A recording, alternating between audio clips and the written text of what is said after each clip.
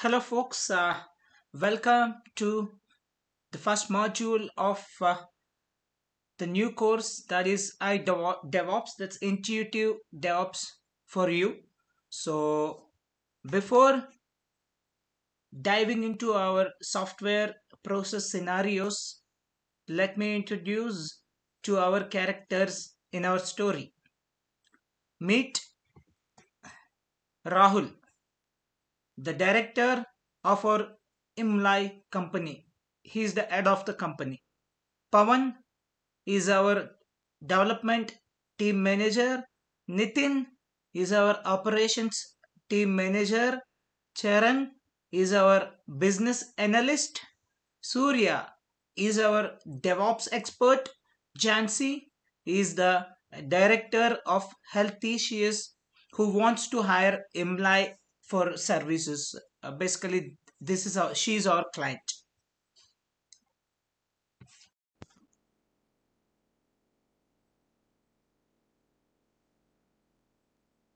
Hi, I'm Jansi. I'm the, I'm the director of the company Healthicious, which keeps the medicine away. We produce Ayurvedic juices, which helps to improve our natural strength and immunity without the use of any artificial medicines. Now, the demand for our product is on peak, so we are now expanding our stores across the India.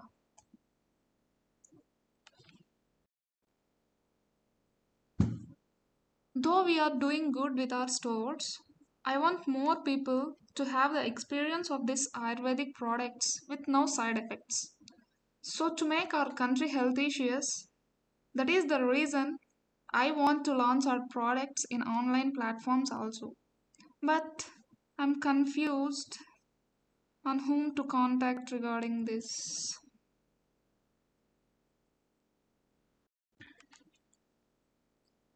Let me search in internet for web application development company. Oh, Imlai Tech Services Private Limited. This looks good. I will directly go to them and see whether they can help me.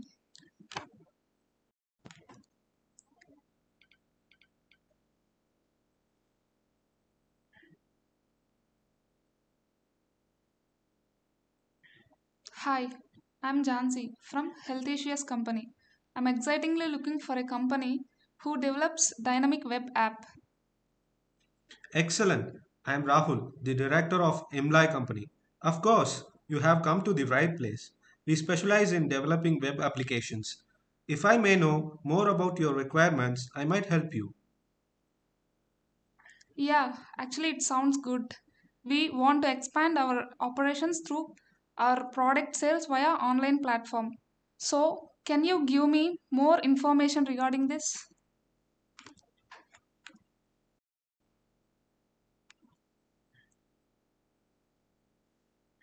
We will surely help you. Let me introduce you to our business analyst Sharan. He will take you through the process and will clarify all your doubts.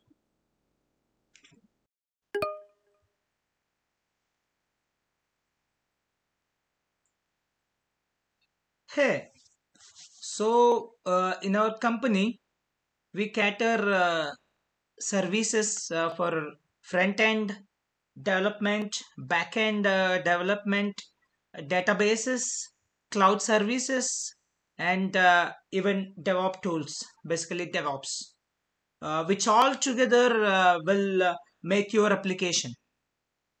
And in front end development, we create a user friendly interface which gives a very good impression about the product to the user. So we do this using the following tools in uh, like JavaScript, CSS, HTML, and Gatsby, React, Angular, all those tools. We use it to make your application fantastic and beautiful and eye catchy. So, and in addition to that, in backend development, we help you to navigate between the different features of the application effortlessly. We use the following tools such as Golang, ROR, Solidity, and the Python, Node.js, .NET. These are the famous one. So most of the tools we use it.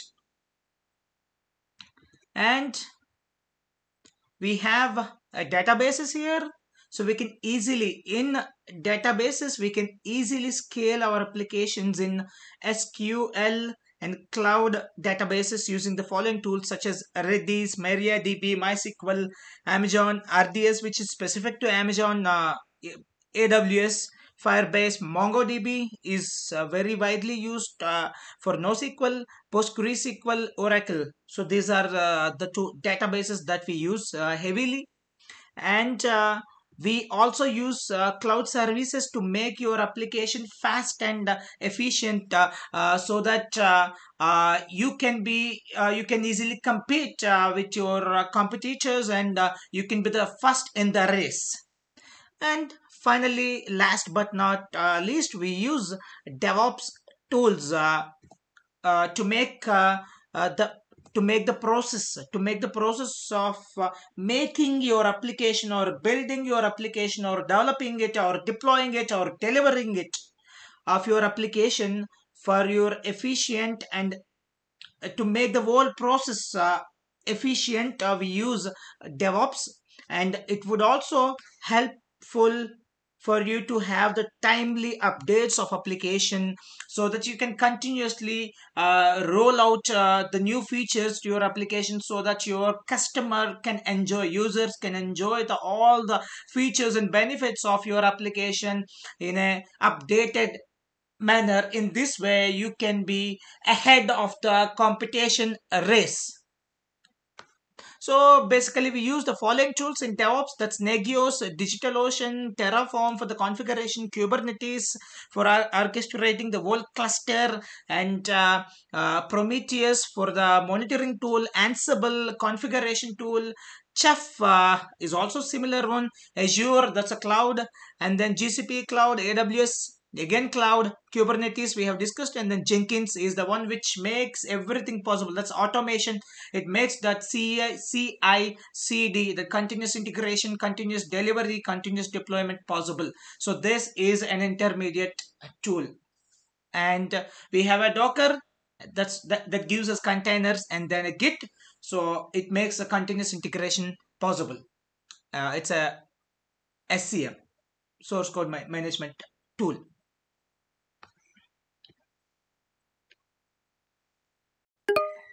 Before we move on to another slide, I would like to just summarize the roles and responsibility of an IT company. So it actually begins with an IT architect team and a business analyst team. A business analyst is the one who gathers the requirements, who brings the new requirements, who brought the new application to the company, to our company from the client side.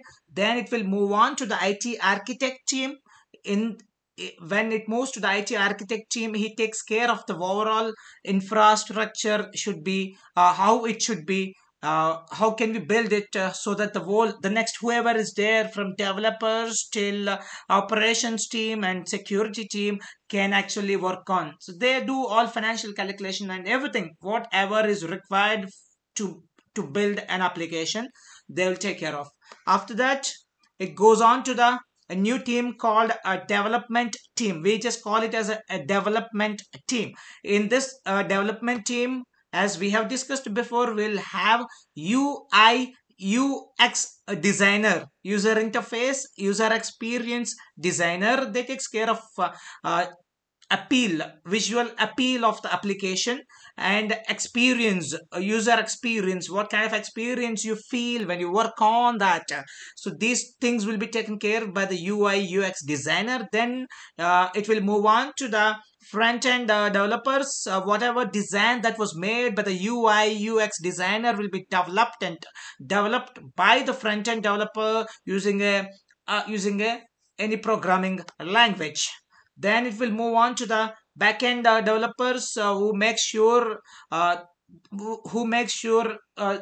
it can be connected or communicated with the backend services like databases through certain programming languages.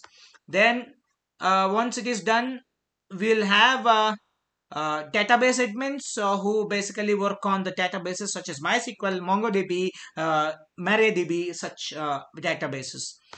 This is called a development team. Then it will move on to the operations team. The next team is the operations team. In operation team, we will have a system admins. That system admins will provision and configure the infrastructure that is needed for the deployment, staging, testing. And then we'll have testing and quality assurance team. Testing and quality assurance team, they make sure of uh, the expectations uh, from the expectations that the customer has about the functionality and the features of the application is met efficiently. That's what their work, that testing and QA team.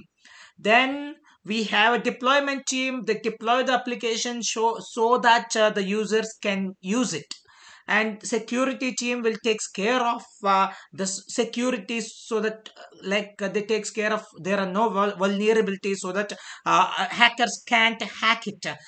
They cannot enter inside our systems or our application. That's our security team. And once the security team, and we have a support team basically supports for all the aspects they give support for the support to the client in all the aspects of these roles that we have seen till now.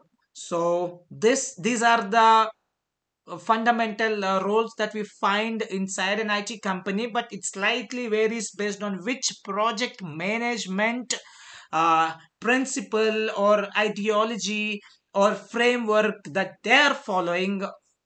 So based on that, it varies, but by and large, these are the things you find inside an IT company. Yeah, as we have looked into the various roles and responsibilities that normally employees have in an IT company, so it would be great if you also know about the software development life cycle. So fondly, we call it as a SDLC. So SDLC, if you know about this, you will have a more clarity about what we are going to do with your project, how we are going to work on your project, and the pros and cons, and which would work well. So it's better you would know this.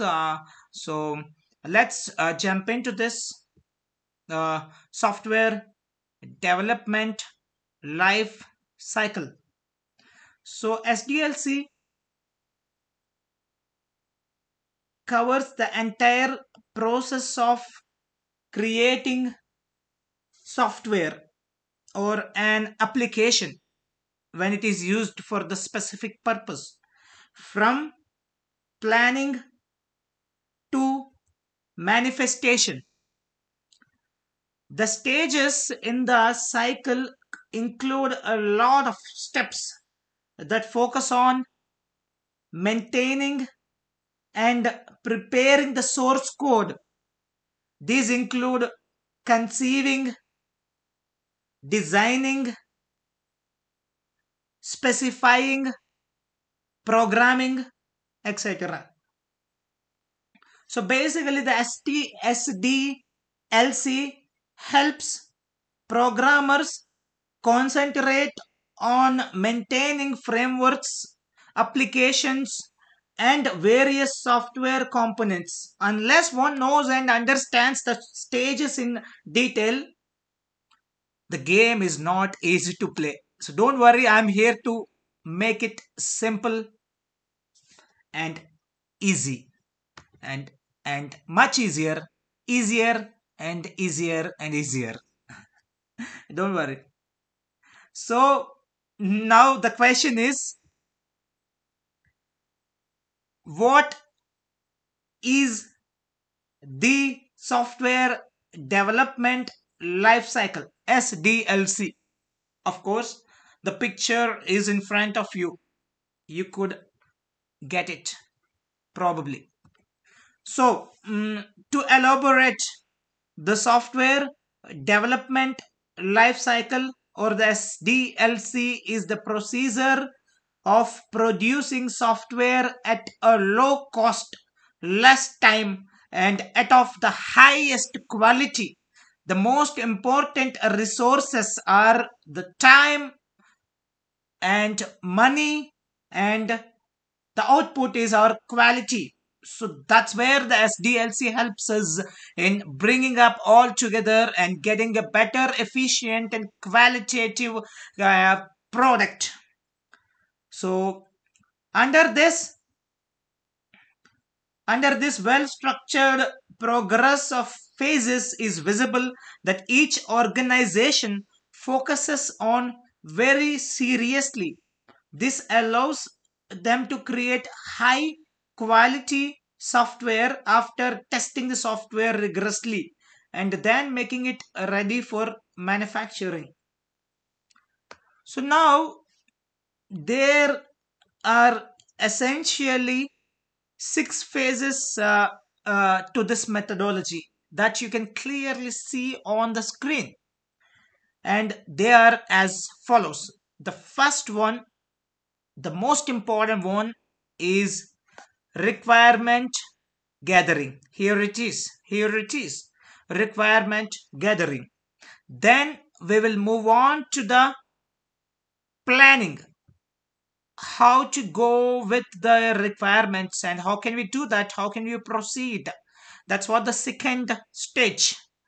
And the third stage is the designing a software. Here it is. Here it is. Designing the software, like architectural design. And the fourth phase is developing the software. Here it is. And the fifth phase is conducting tests and make sure about the quality. That's testing and quality assurance. And the final step is the final phase is deployment and deployment of the software and maintaining that software in the lifetime of the lifespan of the software. So that's what. So it's like asking customer what do you want, asking the client what do you want, and planning uh, planning planning that planning to fulfill the requirements of the customer client, and then uh, start executing that plan from designing, then going for the development, then going for the testing and assurance, and finally deploy and maintenance. This is the overall software development life cycle. So now we'll delve into it a little bit more. The first phase before the first phase that we see is project initiation. So let's understand the software development life cycle stages one by one. Let's delve into each stage so that we can get more clarity on it, what it is. There are some development life cycle stages that dictate the entire process. They are as follows. In the concern of the software development life cycle template, let's understand the main stages one by one in detail. The first one you can clearly see on the screen, that is our project initiation. So what happens in project initiation? Let's discuss, don't worry. So after you have decided on which project to go forward with and signed the agreement.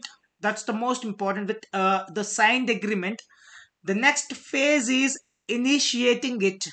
This is when the entire software development life cycle starts, and you have to figure out the project goal in this phase. That's what we do. Thereafter, the team has to state the success criteria associated with the project and its goals. In case you are under a terms and condition agreement, the contract with the company, this phase is still important to go through. The next point of concern in this phase is phase of an SDLC example is to make a project charter. That's the very important. That's an artifact of this project initiation phase. Project charter. We make a documentation, proper documentation. So, and that you have to prepare. What is the project charter? Project charter. In this, you have to prepare and define which factors would work with this project in question. After that, you have to figure out who the key stakeholders are for this process. So that's what would be added in this. So now, in addition to that, there are many things.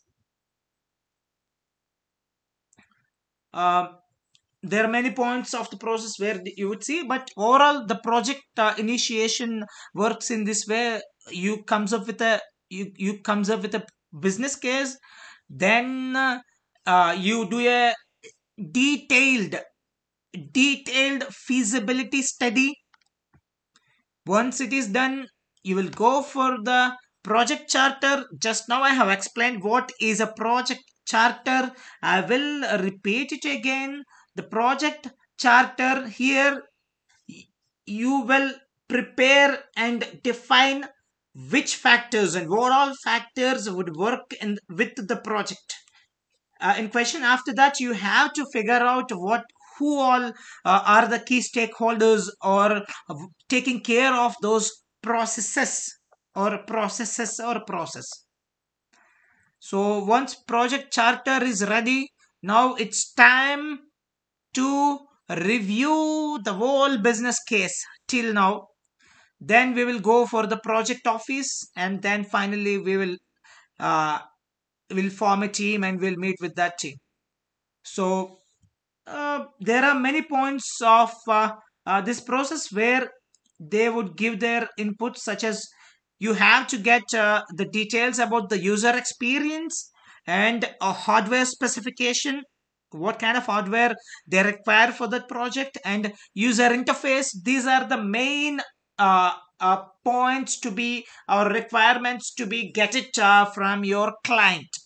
And user interface, as I told you, then we have a technical limitations. We will discuss about the technical limitations with that project. Of course, we will consider the cost of the project also, and software architecture, what kind of software architecture we are going with. That's what decided by the IT architects that we have just discussed in our previous slides about IT architects, what they do, and the environment of the whole development. Okay. At this state or phase, you can get feedback on such points from the customers and clients. If that's not enough, having expertise from within your team and outside would help you create the perfect software development project. So after making out the project motto and aim, so that's what the important thing here. From the project initiation, what we do is we have to make out the project motto and aim. So then we can jump into the developing the concept. So let's go into the developing. Let's jump into the concept development next. Okay. So indeed, developing software is not a one-way road. It's not that simple. There will be a lot of stumbling blocks around. So there are different manners of creating web applications. So one of the most important and useful ones in this regard is to develop and design the concept first. Now, for the application that you wish to create, you have to make a conceptual wireframe and design. Wireframe is very important. Of course, many of the people or many of the guys who haven't worked in IT team also might have heard about a word called wireframe. That's very important, the wireframe design and then UI design. So if the detailing is not set, that is still fine as long as you have a basic framework to refer to in later stages. So before we discuss what all we do in this concept development phase, let's look into how this phase works. Let's look into it. Let's delve into it a little bit more. So basically, in concept development, you just plan the effort. What do you want to do? You just plan it exactly. Then we will move on to the next stage. That is our scope of the project. You just get the scope of the project, means what, how many amounts of features, what all features you want, what all functionality you are aiming for, and uh, overall how much what's the how many services are required, how many front end services, how many back end services are required, database what are required, and what kind of architectural configuration or is required for this. You get everything. You get everything. I'm basically talking about IT related scope, whereas there are other scopes also.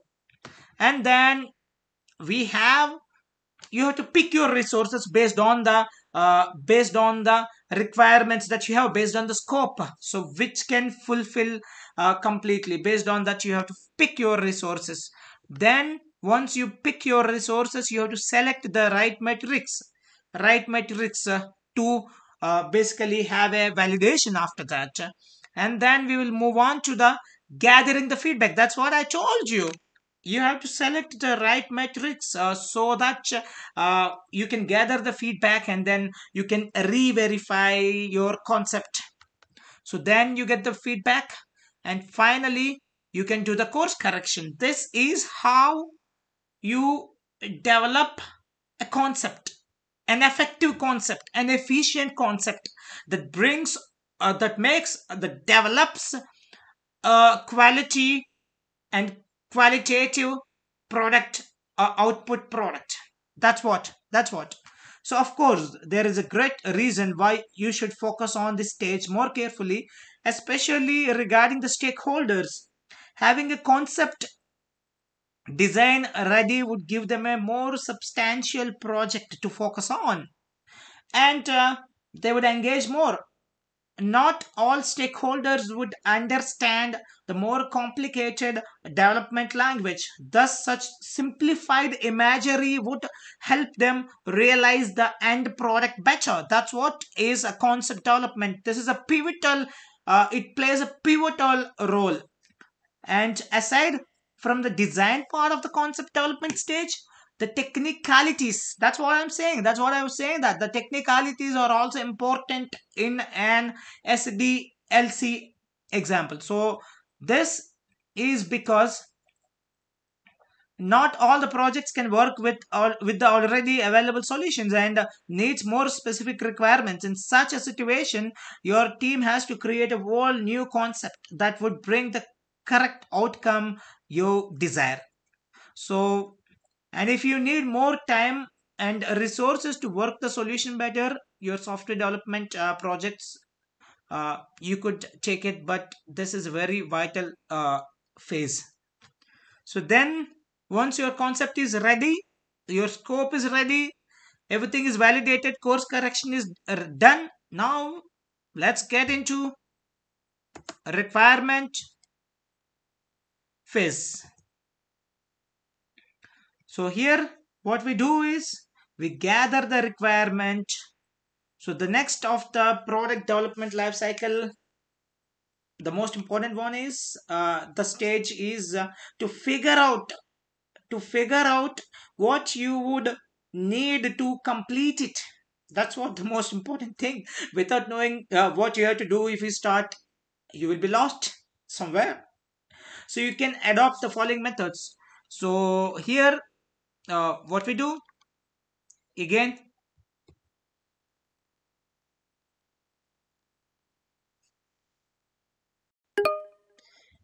yeah, after planning, gathering, and designing, the next step of the software development life cycle template is executing the whatever design you have developed till now.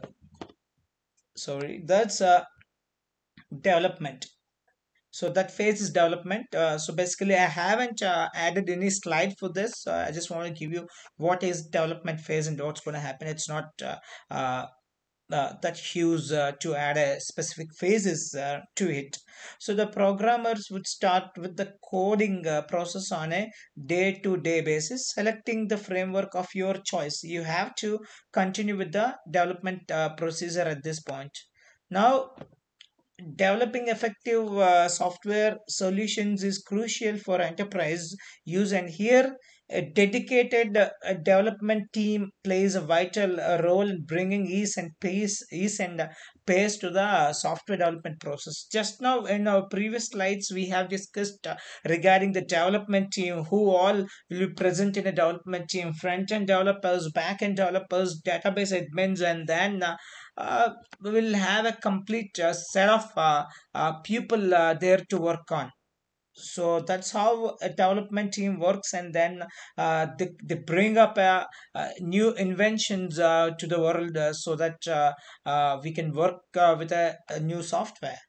And after this this phase will go on to the integration. All the applications nowadays integrate completely with other services, and you have to focus on giving your application the same functionality. This is especially important in companies as their employee information is generally synced to another database. Thus you need to focus on integrating your software with these database so that you can access their storage space. So after looking into all the phases, so after designing, requirement gathering, designing, developing your code, then integrating with the existing services of the same company, so now all set, it is time to test the effectiveness of the development process or the steps that we have done till now. So it's important to handle the final testing. Not only is testing important as a separate stage, but also it's necessary at the other stages. If you handle this throughout the beginning stages, that would help you detect and correct any issues beforehand. If you test it well and find no defects in the program, that ensures quality assurance. Even if there are some minor defects in the program, people can still use it. So now in the testing phase of SDLC, the complete application goes to different phases of the software testing life cycle. From the understanding of the requirements by the testing team till the test reporting phase, there are actually different phases of software testing life cycle. So we will begin with the requirement analysis.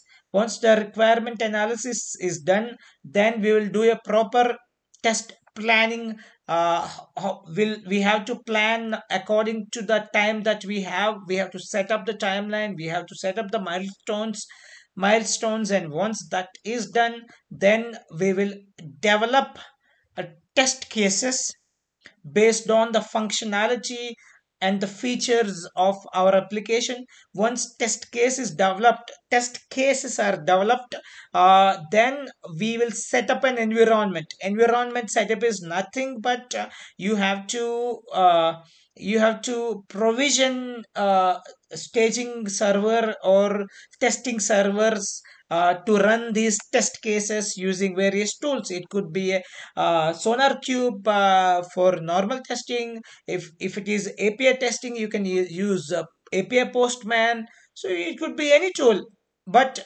you should ready for the test environment setup after the test case development. Once test environment setup is done, then we will move on to the executing these test cases that we have written on phase 3 of this software testing life cycle.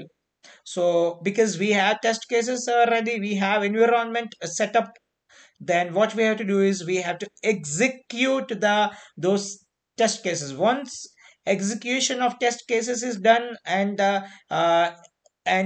gate quality gates are also passed, you will set up the quality gates, and quality gates were also passed. That means it's time to create a complete test report. You have to manually create a test report. In addition to that, the software, the tool that we use will also give a complete set of tests you have done and their results, the test report, and finally we'll close it. This is how your software testing life cycle works. Now, test reporting is the last phase of software testing life cycle that you could see exactly. It is there in front of your eyes on the screen. So after this phase, all the bug fixes and the bug reports delivered to the client if it exists, the types of testing that may be relevant depending on the type of system under development, which is given below. So there are plenty of testings. However, this example, let's look into those test first. What are these? What are there? And then we will. The first one is testing of defect, then path testing, dataset testing, unit testing, system set testing, integration testing, black box testing, white box testing. These are widely used. Widely used. Unit testing is widely used. System testing is widely used. Anyway, unit testing, system testing, and then black box testing we are going to do in following modules using Sonar Cube. Even other checking lot of bug tests and quality, setting up the quality gates, everything we are going to do in previous sorry, not in previous, in forward or the coming forth modules. And white box testing, regression testing, automation testing, and user acceptance testing, software performance testing, and most importantly, at our company at this moment we are basically doing user acceptance testing for one application that we have recently built. That's actually fun time. So I'm talking about the testing and we are doing testing. That's nice. So the final one is even software performance testing also, it's there. And then what else? That's it. These are the tests that we do. These are more than enough, but these are specific as per requirement we do. It doesn't mean that you do all the tests for every application. No, not at all. It depends upon the requirement and necessity. And all set, all done. It's time to expose our application to the external world. That's what left. After successful testing, the developed product delivers or deploy at the customers and for their use. Once the software has been completely transforming into a bug-free product or application, and no high priority bugs persist in the software, now it's time to deploy to production where customers or end users will use the product. So when the deployment phase is running, then all the bugs present in the above phase, that's the testing phases, are fixed. So now here what left is we'll have a key inputs. Basically we'll take key inputs from previous phases, finalized application. If all set, no issues, then you have a finalized artifact with you. So that artifact or archive tarball .tar.war, whatever it may be, there are different versions. The artifact would be ready. Now it is time to put it into the production server so that end users or customers can explore that or can access it. So for that, there are a few more steps in between that you have to do final security review that will be done by the security team. Then application security monitoring and a response plan. These are the two steps you are going to, these are the two more stages that you are going to follow before you deliver the product or the application to the end user use or customer use. So once final security review and application security monitoring and a response plan is done, now it's time to deliver. It's time to deliver. So at the end, before delivering, two more steps that takes place. The first one is security review sign off. That means everything is done. We have done a security review. No malicious attacks can be taken, and that can be happen, and then no vulnerabilities are left with our product. These are the two things we'll say that, and then if all set, we'll sign off. We'll do the security review sign off, and then security monitoring and a response plan. Once it all set, then we'll go for the deployment. That's it. Your deployment is done and dusted. So once deployment is done, the next, what is next? As soon as the developed product delivers to the customers or end users, they will first do the beta testing. That's called beta testing. Once it goes to the customer, this is called beta testing. If any changes are required or if any bugs are present during the beta testing, then they will report it to the project team. Basically, you might have seen this in a lot of applications that you are using through browser, or maybe I think most probably you'll find it through browser. Some of the features or functionality is in beta testing. Or not only that, if you are a software developer or maybe data scientist or maybe business analyst, when you go for downloading an application or .exe file or archive or .war file, what you find there, some are basically long term support, that's LTS, and others are in beta testing. That's what they're saying. You can use it. While you are using it, if you find any bugs, you have to report it to them, then so that they can they can correct those bugs, and they can come up with the proper product. And after few years, that beta testing application will become the LTS, and then the previous one will be terminated. That is the overall procedure. That's how it works. And once these required changes are complete or the present bugs get their fixes, then the final deployment will be complete. Soon after the deployment of the application to the production server, the normal users or customers will start accessing the developed and deployed application. Then it's time to plan for maintenance. That's what left. Some bugs will be found by the end users or customers or client side. Those bugs can be fixed in the next phase. That's the maintenance phase.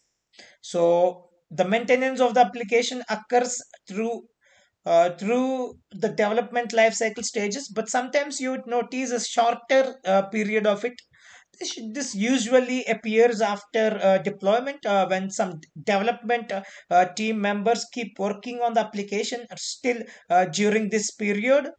They look for any critical issues that previously left their notice, and they fix it later after some months of verification and user testing. The support work is passed to different support team. So with this, almost all is done. So the only thing that's left is closure handoff and support. That's what the final stage of your software development life cycle. So in the last phase, normally what happens, uh, whatever, you still need to put in more effort. You have to gather everything about the application. You have to speak to the customer, users, client side users, everybody, and gather the complete information. What kind of any feedback from them, take any feedback from them, then, and everything and its specification, and just pass it, all these things, all this information to support team. So you need to identify many other requirements, though these should be prepared beforehand. So plus you have noticed all those things. With this all done and dusted, it's time to move on to the next phase and enjoy the application. Congratulations, your application is in air. Your users can use it. From looking at all the stages or phases of the software development life cycle, that is SDLC, now we moved on to the understanding of different models that are widely used in SDLC. Okay, so we will look into that. Um, there are different types of SDLC models that are commonly or widely used in industry. So, out of which the most common one, the most famous one is our waterfall waterfall method. So, this particular SDLC example is the most straightforward type of model, and it is essentially the oldest too.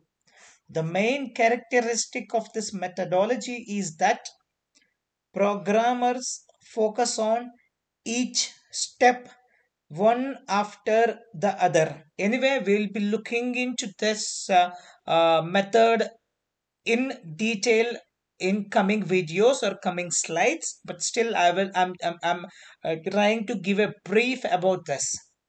So after finishing the first, from the beginning to the end, they jump on to the next phase, and this continues. This is how this waterfall method works.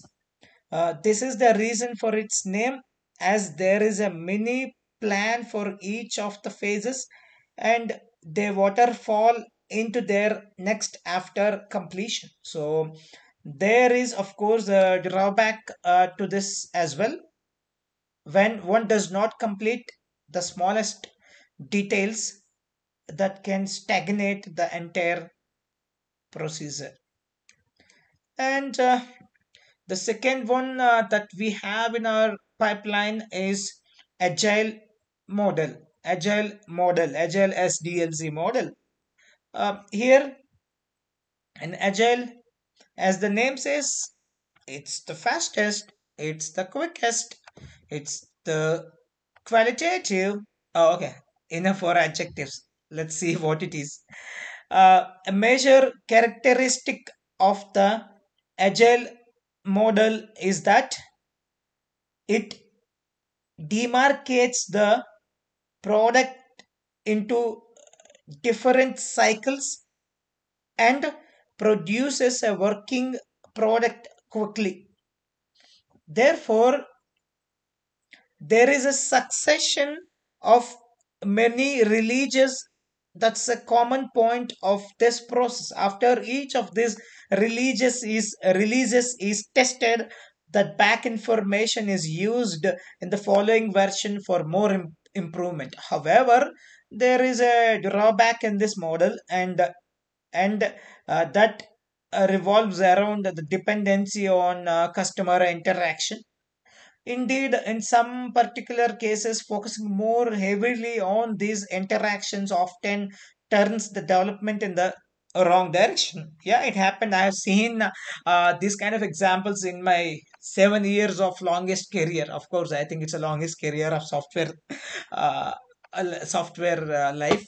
That's fine. But I've seen these kind of examples. Even I'm looking at those examples even now, though I'm in a product-based company. So then the third one that we are going to look is our V-shaped model. The name is like it's good. It's like V-shape, a six-pack body shape. That's nice.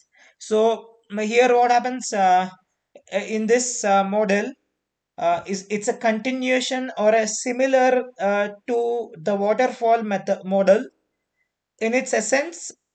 Like the previously mentioned model, this too concentrates on the testing process in each level of the process. And similar to the waterfall model, again, it seems the same kind of problem. So here, what happens when? So basically, uh, when this normally V model used, so when you are dealing with a small or medium-sized projects, that time V model is very helpful, and plenty of technical resources are available or requirements are clearly defined. That means there won't be any requirement changes or no upgradation of requirements, or you're not going to come up with new requirements. In these cases, V-shaped model also works well. And the next one, what we have is iterative model. The name says it's iterative. Let's see what it is. So here in iterative model, the main point of concern is the iterative model is the concentration on repetitiveness. The main focus of iterative model is that it concentrates mainly on repetitiveness. In this, the top software developers who are using this particular version of the SDLC example makes it very quickly. So after doing so, they test the software over and over and over and over again, and keep on improving on the previous versions with little cost. That's the benefit, of course. This leads to the creation of more successful versions in the following line. As for the drawback of this model, that lies in the quantity of resources it takes up. That's it. Of course, it's damn good that you're doing it over and over and over, so you'll get a quality product. But how much resources you're using? Either it may be an infrastructure, or it may be time, whatever it may be, or man force or workforce. So it's huge. So that's the biggest flip side of or biggest negative point for this one. So that lies in the and if not checked in time, this number increases highly. Then when this model is apt for which condition is it is apt. So when major requirements are defined, developers are learning new technology during the project, or there are chances of changes in near future. If any of these scenarios are exist, then you can go with the iterative model. That would work well. Then the next thing that's left in our pipeline is a spiral model. It's a spiral model. In spiral model, out of all the software development examples, the one that is the most flexible is the spiral. As the name says, it's a spiral. Okay, it concentrates a lot on a repetition. If you see iterative model or spiral model, as the name says, basically they concentrate a lot on a repetition. When there is a repetition, obviously the quality will be good, but on flip side, the the cost also would be too high because of using too much of resources. Okay, that's fine. If it is fine, then you can go with it. In this, the SDLC goes through each of the stages vigorously. It checks the planning of the process, what the design is like, what the build is, how the testing process is occurring, etc. If any discrepancy appears, this methodology goes back to the first step and continue. That's why it's a spiral one.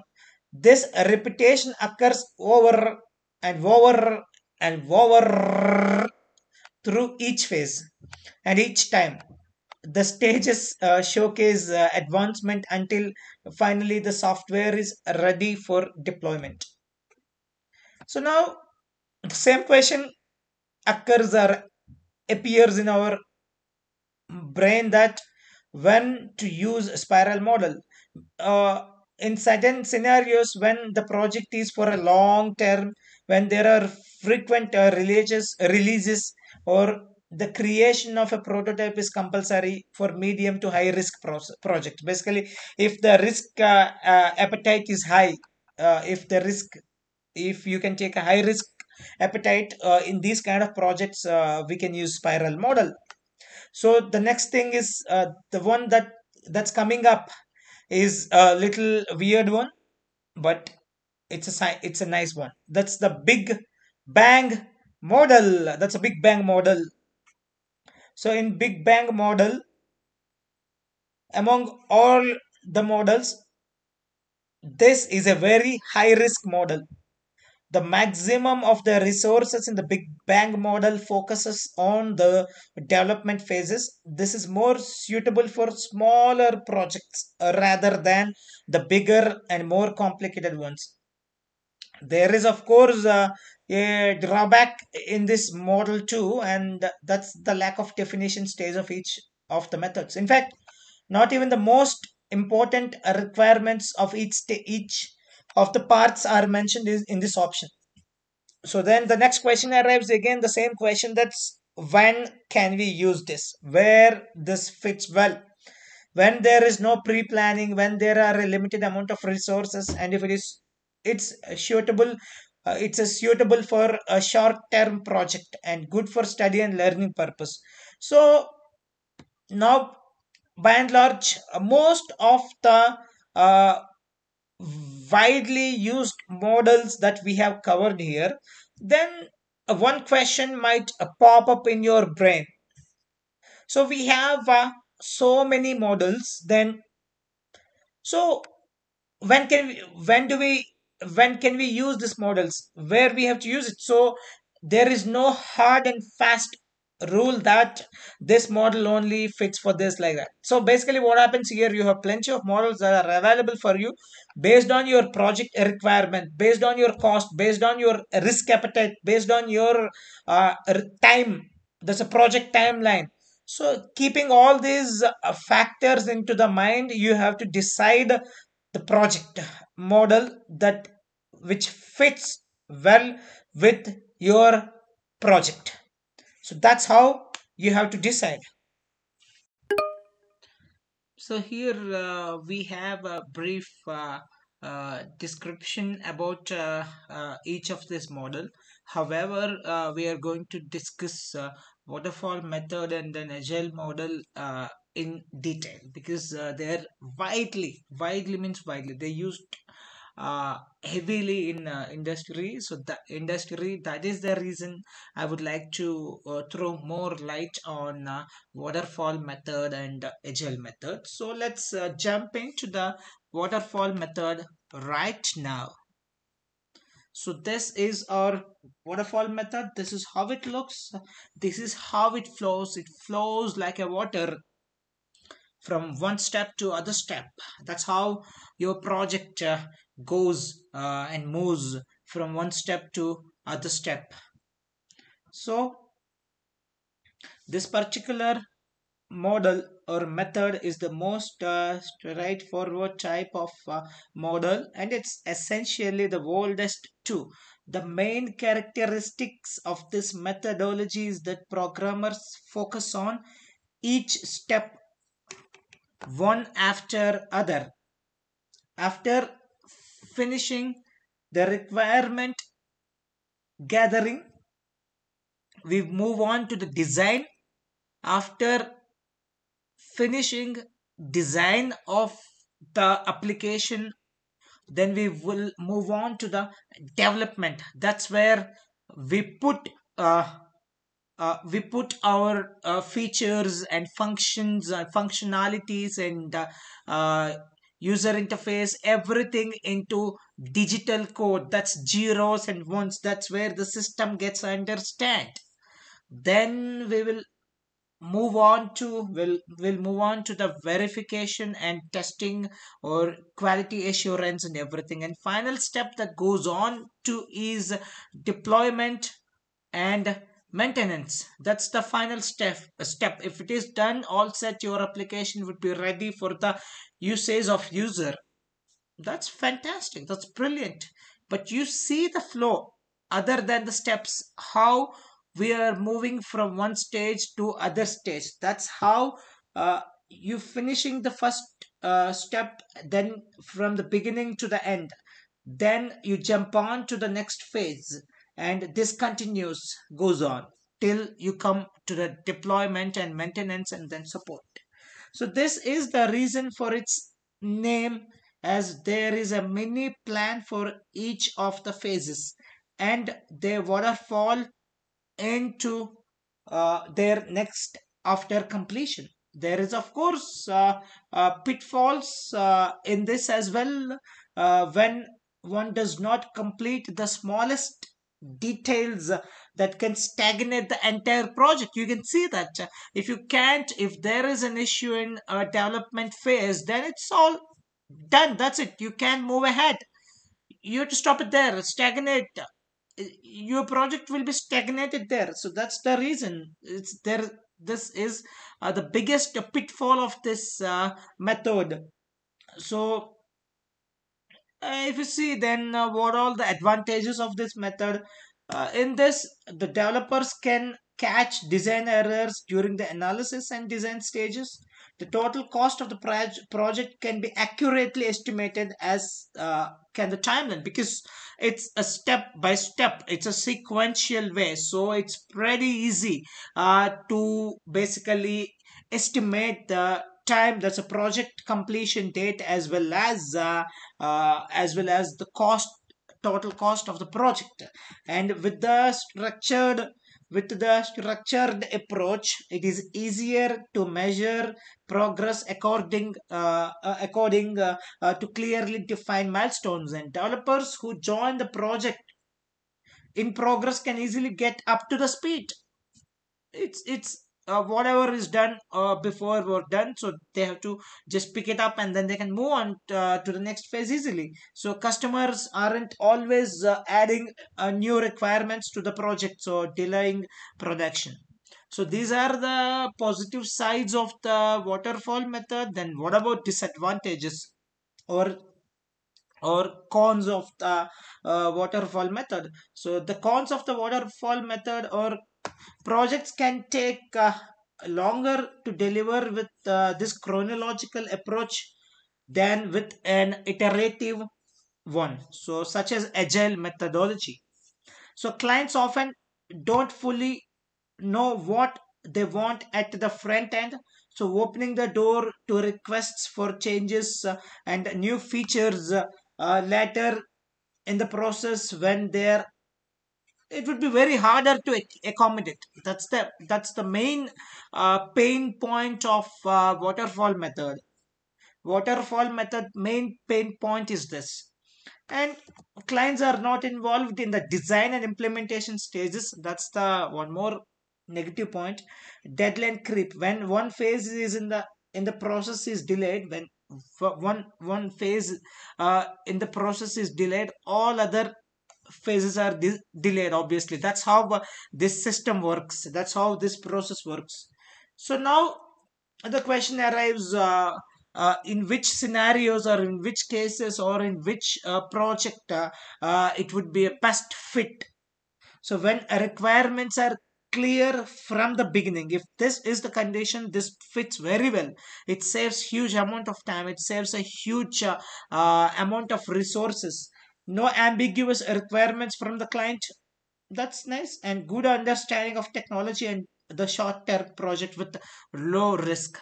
So this is where this waterfall method fits damn well. So out of different types of SDLC, So, like waterfall method, V-shaped model, and spiral model, iterative and incremental model, agile model. So, out of all this, we have looked into all methods by and large in brief, and then waterfall method we have discussed in detail. So, now I'm going to talk about the agile methodology or agile model in detail.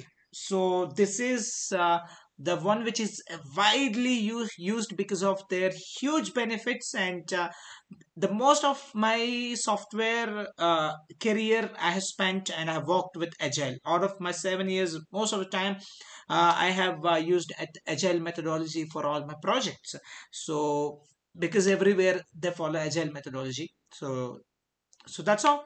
I like this agile methodology very much because of the customer orientation, because of the customer oriented methodology.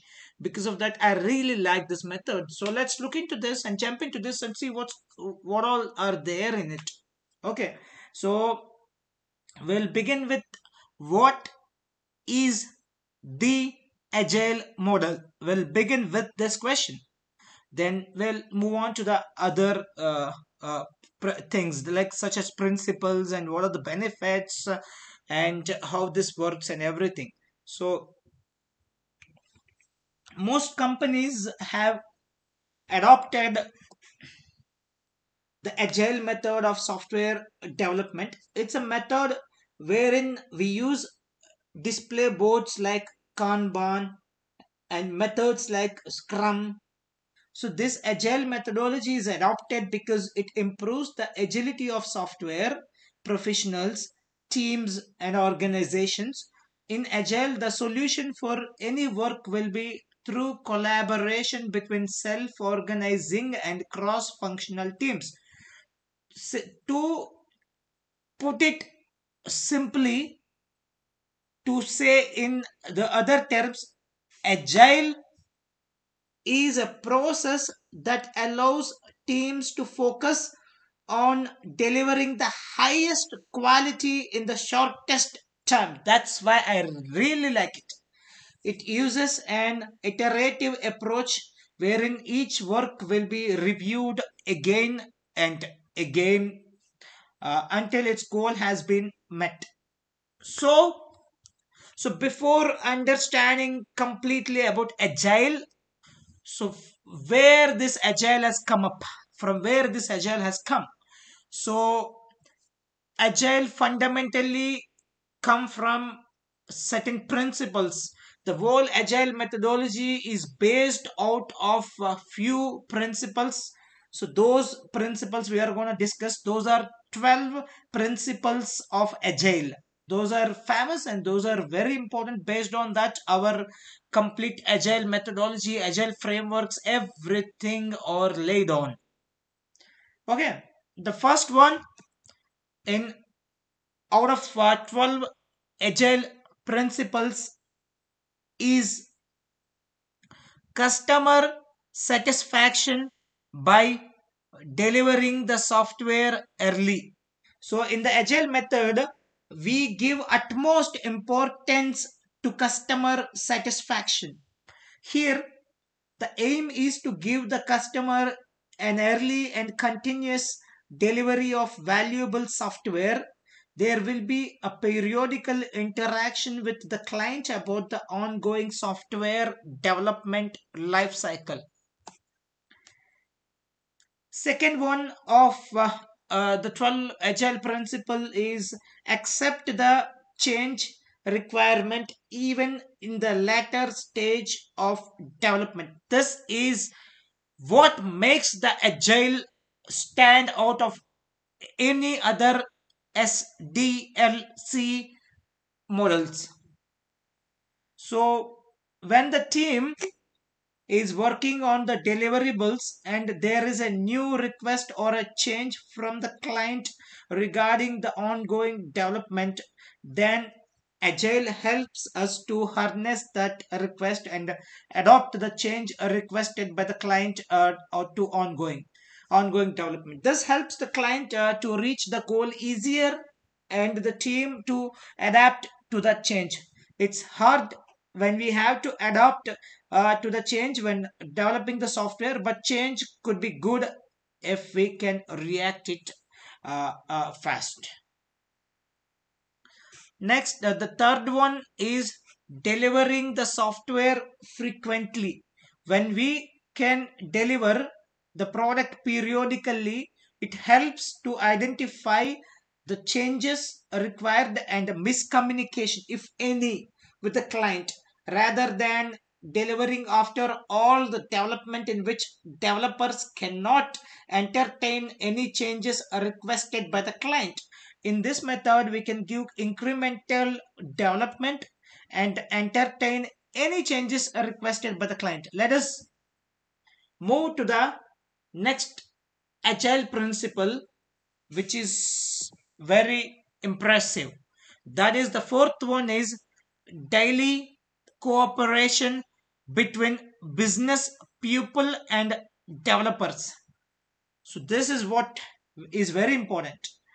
And when there is a daily interaction with the business people and developers, it helps the developers to work in the right direction and adapt if any changes are requested by the customer, and the client will be aware of the progress that's happening in the team. This makes the work happen smoothly and transparently. And the fifth one is projects are built around motivated individuals who should be trusted. When people who are motivated to work are given the environment and support they need to complete the task, then it will be beneficial for the client as well as the developers to reach the desired task. Having trust in the developer and standing by their side will help them to work comfortably. So there won't be what is that it's called a necessity. There won't be any necessity for the micromanagement of the individuals. That's where even many of the developers, as a developer, as a data scientist, as a DevOps guy, even I like the agile methodology, agile principles, because it improves, it increases the trust between the people who are working around. And the sixth one what we have is a face to face conversation is the best form of communication. When having a face to face conversation, we can convey the information effectively. That's a fact, and in the most efficient way. Though sometimes developers will be in different places, an effort should be made to have a communication, if possible, face to face. And the seventh one that we have here is working on the project rather than planning. Working on the software should be the primary targeted. When working on it, the developers will have to concentrate only on the development. But if you concentrate on the following plan, then the developers will be diverted in activities like documentation and etc. And the eighth principle of agile is sustainable development, able to maintain a constant pace. Agile helps the developers to maintain a constant pace throughout the development cycle.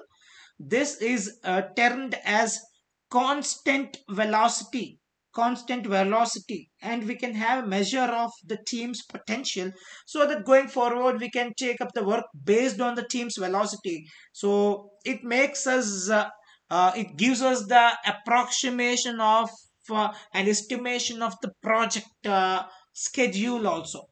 So next we will move on to the next agile principle, that is the ninth one.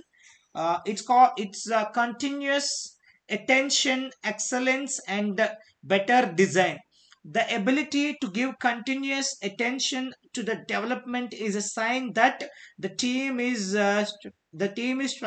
striving hard to satisfy the customers. It's the ability to give the best to the owners.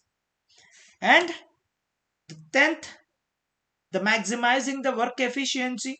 Agility is about cutting the cost that does not lend the value, keeping the work simple rather than making it complicated with unnecessary things is a speciality of Agile. And 11th, its best design, the best solution, and architectural emerged from self organizing. It's all about best, best, best. But let's see some of the worst of Agile principles in coming fourth slides. Okay, here what happens is a team that is cross functional can be called a self-organizing team. These people are the best in the business. They will help the client to reach the goal with the best advice, with the best work, and with the best solution. Best, best, best. Okay, final one, the most important one, that's the 12th one. It is a regularly meeting to discuss the team's improvement. This is a major part of the agile practicing team. Once the project is completed, a project review will happen. This will help the next client to approach in a different way. Another aspect will be after each scrum ends, an event called retrospective will be kept to know what needs to be improved and what the team has learned about itself from this. So with this, we'll wrap up the agile principles and we will move on to the agile methodology and how it works exactly. So we'll see the sub stages or phases of agile in SDLC. The software development field has tried several methodologies for delivering projects on time and took benefits out of it. Software engineering provides procedures and practices which must be followed during software development. And these are implemented in a variety of software and thus act as a pathway for computer techniques. So now if you look into the agile methodology, fundamentally aims to gain high productivity or heavyweight process. It works on less planning and divides a task into small subtasks or small increments with the efforts of teamwork. The team follows the software development life cycle phases that are it begins with a requirement collection as we knew. It's the first stage of a software development life cycle, and then it will move on to analysis. After analysis, it will jump into designing that we have discussed all these phases in software development life cycle in our previous sessions or previous video. Kindly go back to that videos and have a look and then come back here if you're not clear about what I'm talking. Okay, so then from analysis it will move into designing phase, and then from designing it will jump into the coding. That's what the developing phase.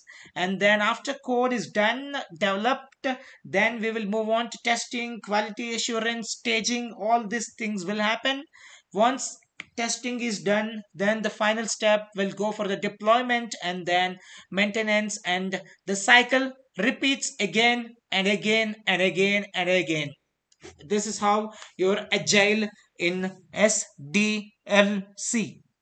Okay, the agile process is iterative in nature, which means the changes can be made according to the customer's requirement until the customer is satisfied. So that's the the greatest advantage of Agile in SDLC. So that's why we really like this. Not only we, the client really likes this project because he can add many requirements even while project is going on, even while development is going on. So that's the biggest advantage of uh, this methodology or model. So then the agile methodology is in existence because it works a, on a quick delivery aim and open to acceptance requirements changes at even a late stage. It allows the user to interact face to face during requirements and documentation.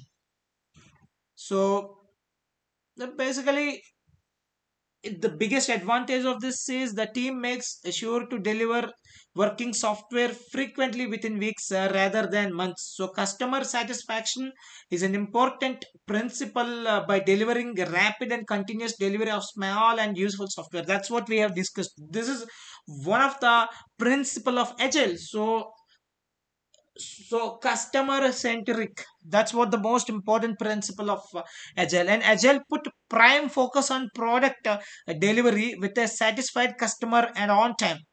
So agile methodology welcomes changes in the project at any stage of development, and the agile team responds well with it. That's why we call it agile. To make this project agile, the developers, whoever is working in this framework should be too agile. Agility is matter. Like MS Dhoni behind the wicket. Even I am the best wicket keeper. That's what I thought. I do not know how you feel. That's fine. Let's move on to the uh, characteristics of agile software development. So the first characteristic, the most important characteristics, of course some other models also has this characteristic. So that is iterative. The aim of the agile process in SDLC is to satisfy customer. So agile process put the focus on customers requirement and allow multiple iterations which allow a customer make changes till he is satisfied. And the second characteristic is module. The software development system in agile divides the larger part. This is very important. This is very important. It makes a huge difference in development.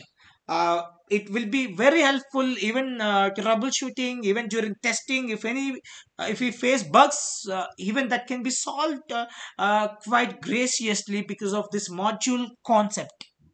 So what it does is it divides the larger part of the system into smaller parts or into manageable pieces called a module. Of course, module in Python means it gives a different meaning, but here it's by dissecting the bigger part of application into smaller manageable pieces. It's called as a module here, and this plays a very important role in the software development process. And the third one is again time boxing. This is widely helpful during working on the project.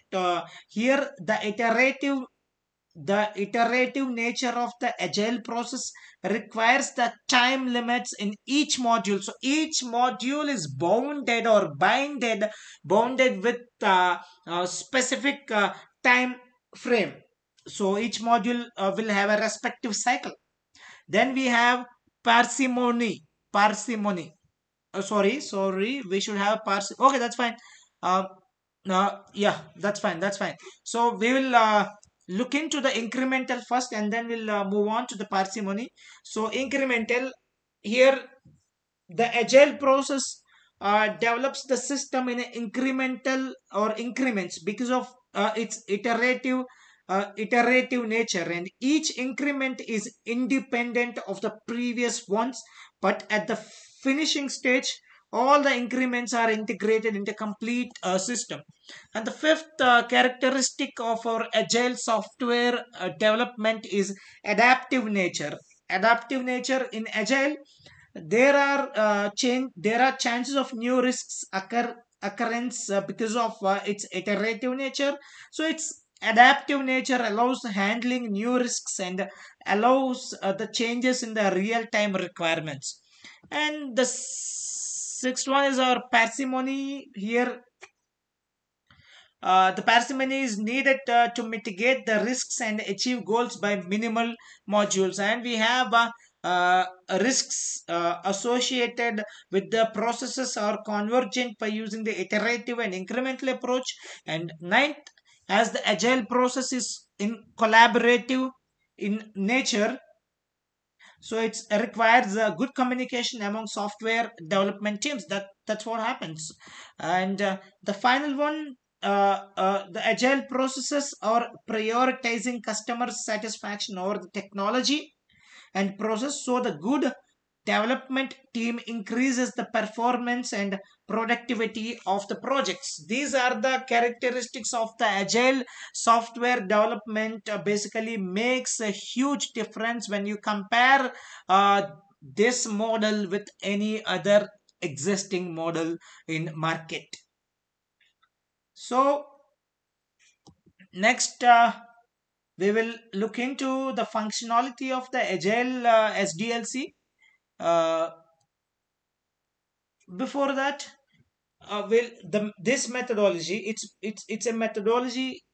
Agile fundamentally puts a prime focus on product delivery with a satisfied customer and on time. So this point should be remembered. Agile methodology welcomes changes in the project at any stage of development, and the agile team responds well with it. So now, if you see the functionality of agile SDLC, the most important one is it the working of agile starts with initial requirements and architecture. Then it goes to the scope of the life cycle. Then the most important aspect is iterations for pre-planning, project inspection and functioning.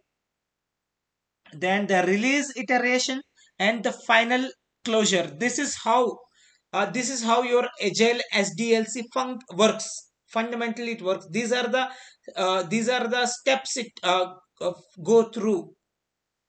Then if you see, though the scope of the life cycle can be varying dramatically, software development is not easy yet complicated, but can be managed using the correct approach based on the requirements from the project. The initial stage and the scope work almost the same for all models of the software development. For agile, important work starts with pre-planning phase, then identifying the customer capability of the project, and then accessing the feasibilities. So these are the main things that anyway we put it in the five functionality that we have discussed as the functionality of agile SDLC. So now we will look into the advantages of uh, our agile. So the most important advantage, it ensure customer satisfaction is key of the agile methodology. No assumptions are made by the team or the customer.